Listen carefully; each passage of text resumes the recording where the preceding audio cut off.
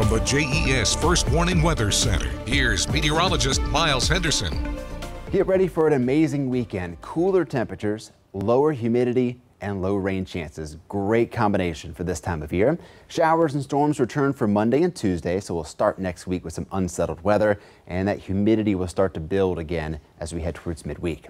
Temperatures very consistent, low to mid 80s through the weekend and through most of next week, a few degrees below normal for this time of year. Rain chances low through the weekend, but that 50 to 60% chance as we start off next week. Some scattered showers and storms starting Monday afternoon.